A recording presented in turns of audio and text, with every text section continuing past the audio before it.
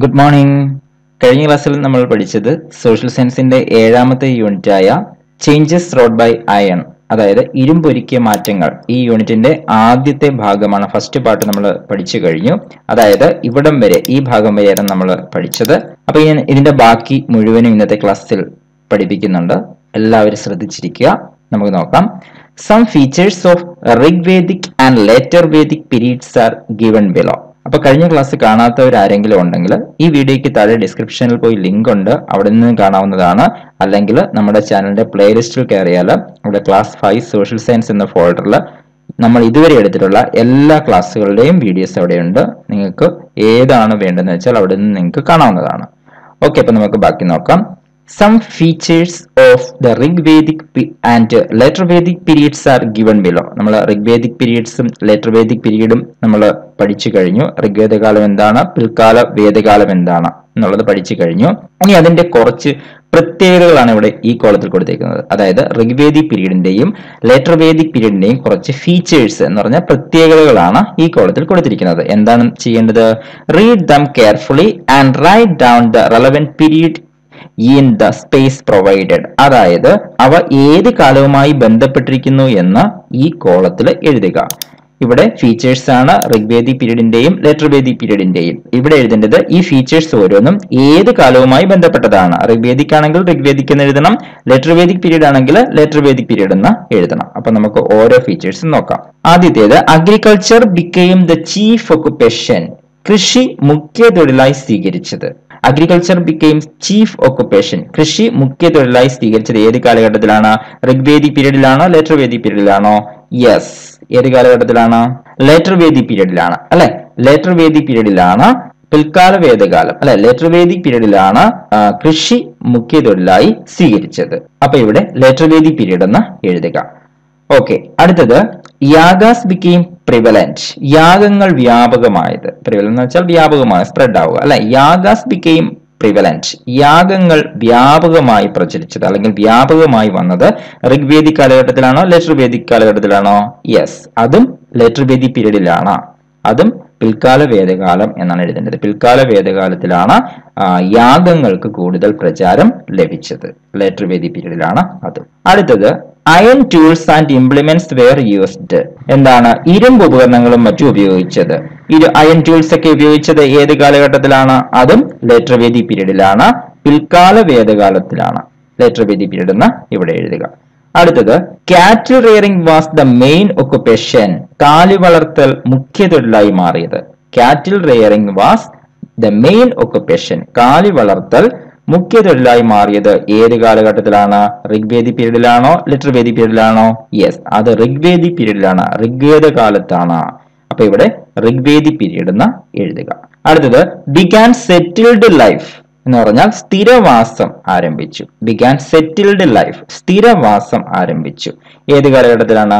Rigvedic പീരീഡിലാണോ later Vedic പീരീഡിലാണോ സ്ഥിരവാസം ആരംഭിച്ചത്?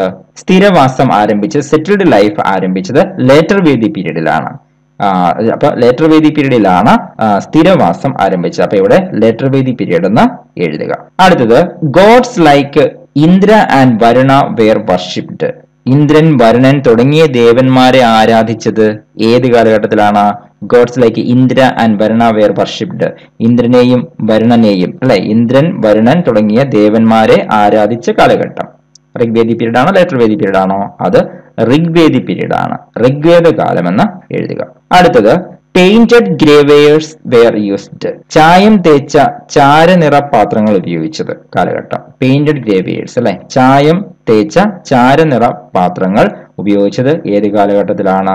അത് later Vedic പീരീഡിലാണ്. Later Vedic period എന്ന് പറഞ്ഞാൽ പിൽക്കാല വേദകാലം. അപ്പൊ ഇവിടെ ലേറ്റർ വേദിക് പീരീഡ് എന്ന് എഴുതുക, പിൽക്കാല വേദകാലം എന്ന് എഴുതുക. അപ്പൊ ഇത് നന്നായിട്ട് പഠിച്ചോണം. ഒരുപാട് പ്രാവശ്യം എക്സാമിന് ചോദിച്ചിട്ടുള്ളതാണിത്. ഈ കോളത്തിലെ ഇതേപോലെ ഓരോ കാലഘട്ടത്തിന്, ഋഗ്വേദ കാലഘട്ടത്തിന്റെയും ലേറ്റർ വേദിക് പീരീഡിന്റെയും ഫീച്ചേഴ്സ് ആണ്. അപ്പൊ അത് കൃത്യമായിട്ട് പഠിച്ചോളുക. Stones do have A story to tell. കല്ലുകൾക്ക് പറയാനുള്ള കഥ അല്ലെങ്കിൽ കല്ലുകൾ കഥ പറയുന്നു അല്ലെ. അപ്പൊ എന്താണ് നമുക്ക് നോക്കാം ബാക്കി. Let us now discuss the human life in Tamizhagam during the Iron Age. ഇരുമ്പ് യുഗ കാലഘട്ടത്തിൽ കേരളം ഉൾപ്പെട്ടിരുന്ന ഉൾപ്പെട്ടിരുന്ന തമിഴകത്തെ ജനജീവിതം എങ്ങനെയുണ്ടെന്ന് നമുക്ക് ചർച്ച ചെയ്യാം. അതാണ് ഇനി നോക്കാൻ പോകുന്നത്. അതായത് ഇരുമ്പ് യുഗ കാലഘട്ടത്തിൽ എന്ന് പറഞ്ഞാൽ അയൺ ഏജ് എന്ന് പറഞ്ഞാൽ ഇരുമ്പ് യുഗമാണ് അല്ലെ. അപ്പം ഇരുമ്പ് യുഗ കാലഘട്ടത്തിൽ കേരളം ഉൾപ്പെട്ടിരുന്ന തമിഴകത്തെ ജനജീവിതം എങ്ങനെയാണെന്നാണ് നോക്കുന്നത്. Kerala was A part of Tamilakam during that period. അപ്പൊ ഈ പീരീഡിൽ ഈ ഒരു കാലഘട്ടത്തിൽ കേരളം എന്ന് പറയുന്നത് തമിഴകത്തിന്റെ ഭാഗമായിരുന്നു അല്ലെ. അപ്പം ഈ ഒരു പീരീഡില് ഇരുമ്പ് യുഗ കാലഘട്ടത്തിലെ കേരളം തമിഴകത്തിന്റെ ഭാഗമായിരുന്നു. In the ancient period south Indian regions wear generally known as Tamilakam. നോക്കൂ, പ്രാചീന കാലത്തെ ദക്ഷിണേന്ത്യൻ പ്രദേശങ്ങളാണ് തമിഴകം എന്നറിയപ്പെട്ടിരുന്നത്. അപ്പൊ തമിഴകം എന്നറിയപ്പെട്ടിരുന്നത് ഏത് പ്രദേശങ്ങളാണ്? In the ancient period south Indian regions wear generally known as Tamilakam.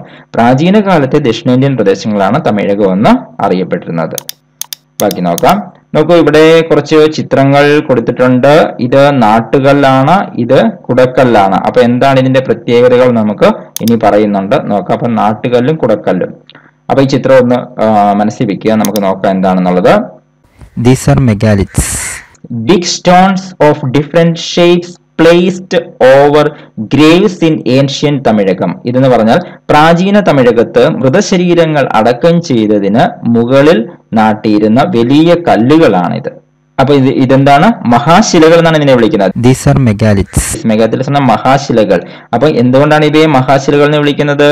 പ്രാചീന തമിഴകത്ത് മൃതശരീരങ്ങൾ അടക്കം ചെയ്തതിന് മുകളിൽ നാട്ടിയിരുന്ന വലിയ കല്ലുകളാണിത് അല്ലെ. അപ്പൊ പ്രാചീന തമിഴകത്ത് മൃതശരീരങ്ങൾ അടക്കം ചെയ്തതിന് മുകളിൽ നാട്ടിയിരുന്ന വലിയ കല്ലുകളാണ് ഇത്. അതുകൊണ്ടാണ് ഇതിനെ എന്ന് പറയുന്നത്. മഹാശിലകൾ എന്നാണ് ഇവയെ വിളിക്കുന്നത്. നോക്കൂ, പറ്റുന്നുണ്ടല്ലോ. ഇതിന്റെ പേര് നാട്ടുകല്ലെന്നാണ്. ഇതെന്താണ്? കുടക്കല്ലാണ് അല്ലെ. അപ്പൊ നാട്ടുകല്ലും കുടക്കല്ലും എന്ന് വെച്ചാൽ പ്രാചീന കാലത്ത് ഈ മൃതശരീരങ്ങളൊക്കെ അടക്കം ചെയ്തിട്ട് അതിന്റെ മുകളിൽ നാട്ടിവെക്കും അല്ലെ. അപ്പൊ അങ്ങനെ ഉള്ള കല്ലുകളാണ് ഇതിനെ മഹാശിലകൾ, മെഗാത്തലീസ് അല്ലെങ്കിൽ മഹാശിലകൾ എന്നാണ് ഇത് അറിയപ്പെട്ടിരുന്നത്. Remnants of iron tools and implements, earthenware, grains and other objects used during that period have been found in such graves. നോക്കൂ, മൃതശരീരങ്ങൾ അടക്കം ചെയ്ത കുഴിമാടങ്ങളിൽ നിന്നും അന്നത്തെ ജനങ്ങൾ ഉപയോഗിച്ചിരുന്ന ഇരുമ്പായുധങ്ങൾ, വിവിധ ഉപകരണങ്ങൾ, മൺപാത്രങ്ങൾ, അതുപോലെ തന്നെ ഗ്രെയിൻസ്, ധാന്യാവശിഷ്ടങ്ങൾ തുടങ്ങി ധാരാളം വസ്തുക്കൾ കണ്ടെത്തിയിട്ടുണ്ട് അല്ലെ. അപ്പം റിമിനൻസ് ഓഫ് അയൺ ടൂൾസ്, ഇരുമ്പ് ഉപകരണങ്ങൾ, അതിന്റെ അവശിഷ്ടങ്ങൾ, ആൻഡ് ഇംപ്ലിമെന്റ്സ്, എർത്തൺവെയർ അല്ലെ, മൺപാത്രങ്ങളുടെ അവശിഷ്ടങ്ങൾ, ഗ്രെയിൻസ് അല്ലെ എന്ന് വെച്ചാൽ എന്താണ്? ധാന്യാവശിഷ്ടങ്ങൾ, ആൻഡ് അതർ ഒബ്ജക്ട്സ്, മറ്റു വസ്തുക്കളൊക്കെ എവിടെയാണ്? Used during that period have been found in such Graves. അപ്പൊ ഇങ്ങനെയുള്ള മൃതശരീരങ്ങൾ അടക്കം ചെയ്ത ഈ കുഴിമാടങ്ങളിൽ നിന്നും അന്നത്തെ ജനങ്ങൾ ഉപയോഗിച്ചിരുന്ന ധാന്യാവശിഷ്ടങ്ങളും ഇരുമ്പായുധങ്ങളും വിവിധ ഉപകരണങ്ങളും മൺപാത്രങ്ങള് എന്നിങ്ങനെ ധാരാളം വസ്തുക്കൾ കണ്ടെത്തിയിട്ടുണ്ട്. These megaliths are evidences of human life in ancient Tamilakam. നോക്കൂ, ഈ മഹാശിലകൾ അന്നത്തെ അല്ലെങ്കിൽ അക്കാലത്തെ കുറിച്ചുള്ള വിവരങ്ങൾ തരുന്ന തെളിവുകളാണ് അല്ലെ. ഈ മഹാശിലകൾ അന്നത്തെ തമിഴകത്തെ അല്ലെ, പ്രാചീന തമിഴകത്തെ തെളിവുകൾ കണ്ടെത്തി തരുന്ന മഹാശിലകളാണ് ഇത് അല്ലെ, ആ തെളിവുകളാണ് ഇത് അല്ലെ. സോ ദിസ് പീരീഡ്, അതുകൊണ്ട് തന്നെയാണ് ഇതിനെ മഹാശിലാ സംസ്കാര കാലം അല്ലെങ്കിൽ മെഗാത്തലിക് ഏജ് എന്ന് പറയുന്നത്. hence the period is known as megalithic age എന്ന് വെച്ചാൽ മഹാശിലാ സംസ്കാരം ഭാഗത്ത് പറയുന്നത്. ബാക്കി നോക്കാം. Observe the picture given below. These are the tools and weapons used during the megatelic age. All of them were made of iron. നോക്കൂ, താഴെ നൽകിയിരിക്കുന്ന ചിത്രം നോക്കൂ. മഹാശിലാ സംസ്കാര കാലഘട്ടത്തിലെ മനുഷ്യർ ഉപയോഗിച്ചിരുന്ന ആയുധങ്ങളും ഉപകരണങ്ങളുമാണ് അതിലുള്ളത്. അവയുടെ പ്രത്യേകത എന്ന് പറഞ്ഞാൽ all of them are made of iron. ഇവയെല്ലാം ഇരുമ്പ് കൊണ്ട് നിർമ്മിച്ചതാണ്, ഉണ്ടാക്കിയതാണ്. അപ്പം മെഗാത്തലിക് ഏജിലെ മഹാശിലാ കാലഘട്ടത്തിലെ മനുഷ്യർ ഉപയോഗിച്ചിരുന്ന ആയുധങ്ങളും ഉപകരണങ്ങളുമാണ് ഈ ചിത്രത്തിൽ കൊടുത്തിരിക്കുന്നത്. ഇവയുടെ പ്രത്യേകത എന്ന് പറഞ്ഞാൽ എല്ലാം ഇരുമ്പ് കൊണ്ട് നിർമ്മിച്ചതാണ്. കണ്ട, ഇവിടെ എഴുതിയിട്ടുണ്ട് the iron implements of the മെഗാത്തലിക് age. മഹാശിലാ സംസ്കാര കാലഘട്ടത്തിലെ ഇരുമ്പ് ഉപകരണങ്ങൾ. കണ്ടോ, പലതരം ആവശ്യങ്ങൾക്കായിട്ട് അന്നത്തെ മനുഷ്യർ ഉപയോഗിച്ചിരുന്ന ഇരുമ്പ് ഉപകരണങ്ങൾ, അല്ലെ, മെഗാലിത്തിക് ഏജിലെ മനുഷ്യർ ഉപയോഗിച്ചിരുന്ന ഇരുമ്പ് ഉപകരണങ്ങളാണ് ഈ കൊടുത്തിരിക്കുന്നത്. അപ്പൊ ഇതെല്ലാം ചിത്രങ്ങൾ ഓരോ കാണുമ്പോൾ നമുക്ക് ഓരോ എന്തൊക്കെ ആവശ്യത്തിനാണ് ഉപയോഗിച്ചതെന്നൊക്കെ നമുക്ക് മനസ്സിലാക്കാൻ പറ്റും. വെട്ടാനും മുറിക്കാനും ചീകാനും ചിരണ്ടാനും, അല്ലെ, അങ്ങനെ പലവിധ ആവശ്യങ്ങൾക്കായിട്ട് ഉപയോഗിച്ചിരുന്നതാണ്. ക്ലിയർ ആയല്ലോ? ബാക്കി നോക്കാം. Why is the Iron Age of ancient Tamilagam known as the Megalithic Age? ആദ്യകാല തമിഴകത്തിലെ ഇരുമ്പുയുഗം മഹാശിലാ സംസ്കാര കാലഘട്ടം എന്നറിയപ്പെട്ടത് എന്തുകൊണ്ട്? How does the Megalithic Age differ from the Stone Age? ഇത് ശിലായുഗത്തിൽ നിന്ന് എങ്ങനെ വ്യത്യാസപ്പെട്ടിരിക്കുന്നു? മെഗാലിത്തിക് ഏജ് മഹാശിലാ സംസ്കാര കാലഘട്ടം differ from the stone age ശിലായുഗത്തിൽ നിന്ന് എങ്ങനെ വ്യത്യാസപ്പെട്ടിരിക്കുന്നു? അതേപോലെ Y is the iron age of ancient Tamilakam is known as the megalithic age? ആദ്യകാല തമിഴകത്തിലെ ഇരുമ്പ് യുഗം മഹാശിലാ സംസ്കാര കാലഘട്ടം എന്ന് അറിയപ്പെട്ടത് എന്തുകൊണ്ടാണ്? നോക്കാം. The major source of the life of the people in ancient Tamilagam are the megaliths and the Palantamil പാട്ടുകൾ, ancient Tamil songs. The latter are also known as the സംഘം ലിറ്ററേച്ചർ. നോക്കൂ, പ്രാചീന തമിഴകത്തെ ജനജീവിതത്തെ കുറിച്ച് മഹാശിലാ സ്മാരകങ്ങളിൽ നിന്നും പഴന്തമിഴ് പാട്ടുകളുടെ സമാഹാരങ്ങളിൽ നിന്നും വിവരം ലഭിക്കുന്നു, അല്ലെ? അപ്പൊ പ്രാചീന തമിഴകത്തെ ജനജീവിതത്തെ കുറിച്ച് എവിടെ നിന്നൊക്കെയാണ്? മെഗാലിത്സ് മഹാശിലാ സ്മാരകങ്ങളിൽ നിന്നും, അല്ലെ? അതേപോലെ തന്നെ പഴന്തമിഴ് പാട്ടുകൾ എന്ന് പറഞ്ഞാൽ ഏൻഷ്യൻ തമിഴ് സോങ്സ് ആണ്. പ്രാചീന തമിഴ് പാട്ടുകളെയാണ് പഴന്തമിഴ് പാട്ടുകൾ എന്ന് പറയുന്നത്, അല്ലെ? അപ്പം ഇവയിൽ നിന്നൊക്കെ പ്രാചീന തമിഴകത്തെ ജനജീവിതത്തെ കുറിച്ച് ഉള്ള വിവരം ലഭിക്കുന്നുണ്ട്. അപ്പൊ അതുകൊണ്ട് തന്നെ the lateral are also known as സംഘം ലിറ്ററേച്ചർ. അപ്പൊ ഈ പഴന്തമിഴ് പാട്ടുകളെ സംഘം കൃതികൾ അല്ലെങ്കിൽ സംഘം ലിറ്ററേച്ചർ എന്നും അറിയപ്പെടുന്നു. സംഘം ലിറ്ററേച്ചർ എന്നും ഈ പഴന്തമിഴ് പാട്ടുകളെ അറിയപ്പെടുന്നു. നോക്കൂ, do you know Y these songs are known as സംഘം ലിറ്ററേച്ചർ? എന്തുകൊണ്ടാണ്, നിങ്ങൾക്ക് പറയാമോ എന്തുകൊണ്ടാണ് ഇവയെ സംഘകൃതികൾ അല്ലെങ്കിൽ സംഘം കൃതികൾ എന്ന് വിളിക്കുന്നത്, സംഘം ലിറ്ററേച്ചർ എന്ന് വിളിക്കുന്നത് എന്തുകൊണ്ടാണ്? ഈ പഴന്തമിഴ് സോങ്സ്, അല്ലെ, പഴന്തമിഴ് പാട്ടുകളെ എന്തുകൊണ്ടാണ് സംഘം ലിറ്ററേച്ചർ അല്ലെങ്കിൽ സംഘകൃതികൾ എന്ന് വിളിക്കുന്നത്? എന്തുകൊണ്ടായിരിക്കാം? The Pandyas who ruled the ancient Tamilagam with Madurai as their capital patronized an assembly of poets known as Sangham. എന്താണ്? മധുര കേന്ദ്രമാക്കി ഭരണം നടത്തിയിരുന്ന പാണ്ഡ്യന്മാരുടെ പ്രോത്സാഹനത്തിൽ സാഹിത്യകാരന്മാരുടെ ഒരു കൂട്ടായ്മ പ്രാചീന തമിഴകത്ത് നിലനിന്നിരുന്നു. എന്താണ്? മധുര കേന്ദ്രമാക്കി ഭരണം നടത്തിയിരുന്ന പാണ്ഡ്യന്മാരുണ്ടായിരുന്നു, അല്ലെ? അവരുടെ പ്രോത്സാഹനത്താൽ സാഹിത്യകാരന്മാരുടെ ഒരു കൂട്ടായ്മ പ്രാചീന തമിഴകത്ത് നിലനിന്നിരുന്നു. ഇത് സംഘം എന്ന പേരിൽ അറിയപ്പെട്ടു. ദിസ് അസംബ്ലി ഓഫ് പോയറ്റ്സ് ആണ് സംഘം. ഇത് എന്ത് പേരിൽ അറിയപ്പെട്ടു? സംഘം എന്ന പേരിൽ അറിയപ്പെട്ടു. The important words included in the Sangham literature are പത്തുപാട്ട്, Pathittuppathu, Akananuru and Purananuru. അപ്പൊ എന്താണിത്? സംഘം കൃതികളാണ്, അല്ലെ? പ്രധാനപ്പെട്ട സംഘം കൃതികളാണ്, അല്ലെ? അപ്പം സംഘകൃതികളിൽ പ്രധാനപ്പെട്ടതാണ്. The important words included in the Sangham literature. സംഘകാല കൃതികളിൽ പ്രധാനപ്പെട്ട 4 കൃതികളാണ് ഇവിടെ കൊടുത്തിരിക്കുന്നത്. ഇത് അണ്ടർലൈൻ ചെയ്തേക്കണം. ഏതൊക്കെയാണ്? പത്തുപാട്ട്, പതിറ്റുപത്ത്, അകനാനൂറ്, പുറനാനൂറ്. ഒന്നുകൂടെ പറയാം. പത്തുപാട്ട്, Pathittuppathu, Akananuru and Purananuru. These are the important words of സംഘം ലിറ്ററേച്ചർ. സംഘകാല കൃതികളിലെ പ്രധാനപ്പെട്ടവയാണിത്. ക്ലിയർ ആയല്ലോ? The ancient Tamilagam was ruled by the dynasties called the Cheras, the Cholas and the Pandyas, collectively known as Moovendars. അപ്പം എന്താണ്? The ancient Tamilagam was ruled by the dynasties called Cheras, the Cholas and the Pandyas. നോക്കൂ, എന്താണ്? പ്രാചീന തമിഴകം ഭരിച്ചിരുന്നവരാണ് ഇവരൊക്കെ. ആരൊക്കെയാണ്? പാണ്ഡ്യന്മാർ, അതേപോലെ തന്നെ ചേരന്മാർ, ചോളന്മാർ. ആരൊക്കെയാണ്? ചേരാസ് ചേരന്മാർ, ചോളന്മാർ, പാണ്ഡ്യാസ് പാണ്ഡ്യന്മാർ. അപ്പൊ പ്രാചീന തമിഴകം ഭരിച്ചിരുന്ന രാജവംശങ്ങളാണ്, അല്ലെ? ഡൈനാസ്റ്റീസ് ആണ് ഇവർ. അപ്പൊ കളക്റ്റീവ്ലി നോൺ ആസ് മൂവേന്താർസ്. അപ്പൊ ഇവരെ അറിയപ്പെട്ടിരുന്നത്, ഇവരെ എല്ലാം കൂടി ഈ രാജവംശങ്ങളെല്ലാം കൂടി അറിയപ്പെട്ടിരുന്നത് എന്തായിരുന്നു? മൂവേന്താർസ് എന്നായിരുന്നു. മൂവേന്തന്മാർ. മൂവേന്ദാർസ് എന്ന് പറഞ്ഞാൽ അപ്പൊ ഏതൊക്കെ ഡൈനാസ്റ്റി ചേരുന്നതാണെന്ന്? ചേരാസ്, ചോളാസ്, പാണ്ഡ്യസ്. ചേരന്മാരും ചോളന്മാരും പാണ്ഡ്യന്മാരും ഇവരെ എല്ലാം കൂടി ചേർന്ന ആ ഡൈനാസ്റ്റീസിനെ നമ്മൾക്ക് പറയാം മൂവേന്ദാർസ് എന്ന്, മൂവേന്ദന്മാർ എന്ന് അറിയപ്പെട്ടിരുന്നു. ക്ലിയർ ആയല്ലോ? ബാക്കി നോക്കാം. In the map given below, the regions where the Cheras, the Cholas and the Pandyas ruled are marked. നോക്കൂ, താഴെ നൽകിയിട്ടുള്ള ഭൂപടത്തിൽ ചേരന്മാർ, ചോളന്മാർ, പാണ്ഡ്യന്മാർ എന്നിവർ ഭരണം നടത്തിയ പ്രദേശങ്ങൾ രേഖപ്പെടുത്തിയിട്ടുണ്ട്. Can you identify the dynasty which ruled the region that includes the present Kerala? Kerala ഉൾപ്പെടുന്ന പ്രദേശം ഭരണം നടത്തിയിരുന്ന രാജവംശം ഏതാണെന്ന് കണ്ടെത്താമോ?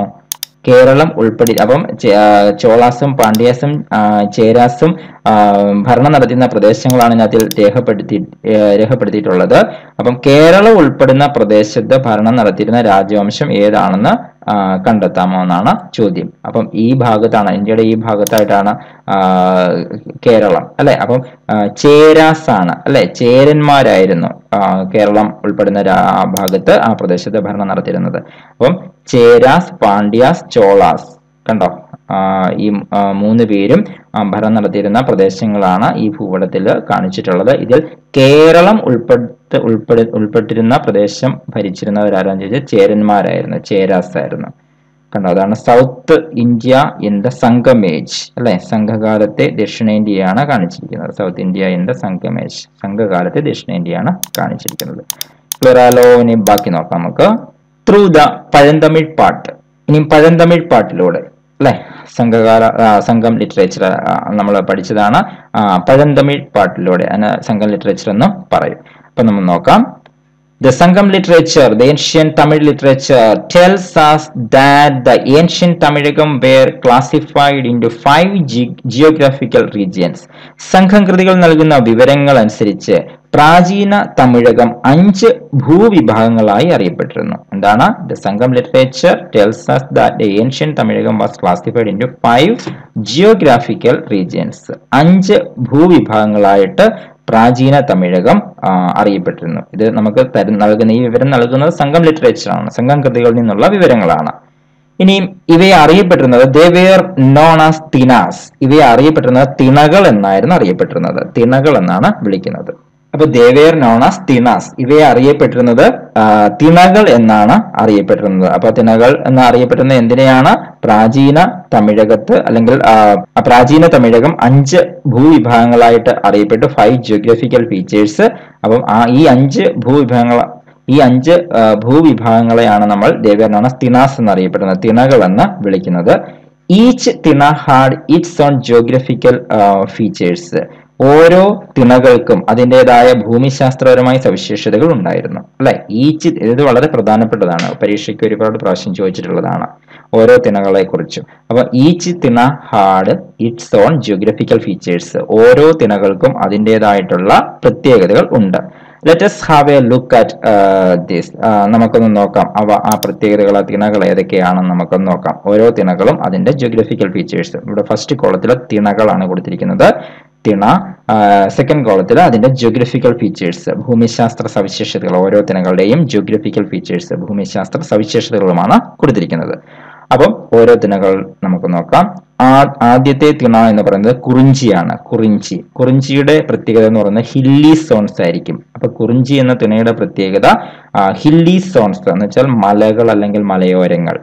അതാണ് ഹില്ലി സോൺസ് എന്ന് വെച്ചാൽ മലകൾ അല്ലെങ്കിൽ മലയോരങ്ങൾ. ആ പ്രത്യേകതയുള്ള ഭൂവിഭാഗത്തെയാണ്, ആ തിണയാണ് നമ്മൾ എന്ത് വിളിക്കുന്നത്? കുറിഞ്ചി എന്ന് വിളിക്കുന്നത്.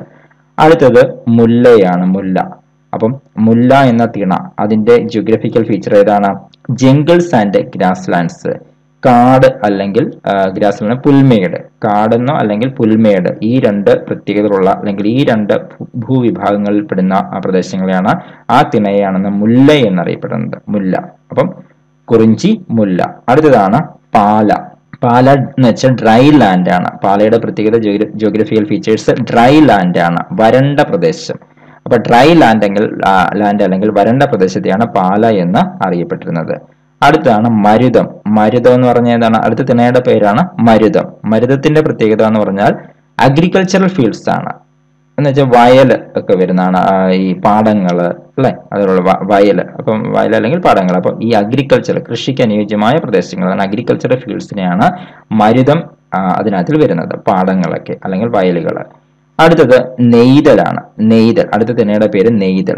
നെയ്തലിന്റെ ജോഗ്രഫിക്കൽ ഫീച്ചേഴ്സ് എന്താണ്? കോസ്റ്റൽ സോൺസ് ആണ്, തീരപ്രദേശം അല്ലെ. അപ്പൊ നെയ്തൽ എന്ന് പറഞ്ഞാൽ കോസ്റ്റൽ സോൺസ് അല്ലെങ്കിൽ തീരപ്രദേശങ്ങൾ ഉൾപ്പെടുന്നവയാണ് നെയ്തൽ എന്ന് പറയുന്നത്. അപ്പൊ ഇതാണ് 5 തിണ. അപ്പൊ 5 തിണകൾ ഏതൊക്കെയാണ്? കുറിഞ്ചി, മുല്ല, പാല, മരുതം, നെയ്തൽ. കുറിഞ്ചി എന്ന് പറഞ്ഞാൽ ഹിൽ സോൺസ് ആണ്, മലകൾ അല്ലെങ്കിൽ മലയോരങ്ങളാണ്. മുല്ല എന്ന് പറഞ്ഞാൽ ജംഗിൾസ് അല്ലെങ്കിൽ ഗ്രാസ് ലാൻഡ്സ്, കാട് അല്ലെങ്കിൽ പുൽമേട്.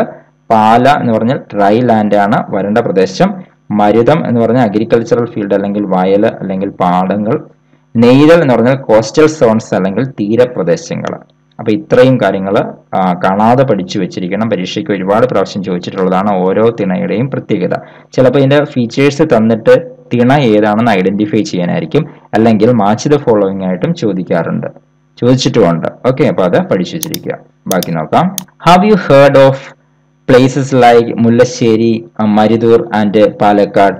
നിങ്ങൾ കേരളത്തിലെ ചില പ്രദേശങ്ങൾ മുല്ലശ്ശേരി, മരുതൂർ, പാലക്കാട് സ്ഥലപ്പേരുകൾ കേട്ടിട്ടുണ്ടാവുമല്ലോ.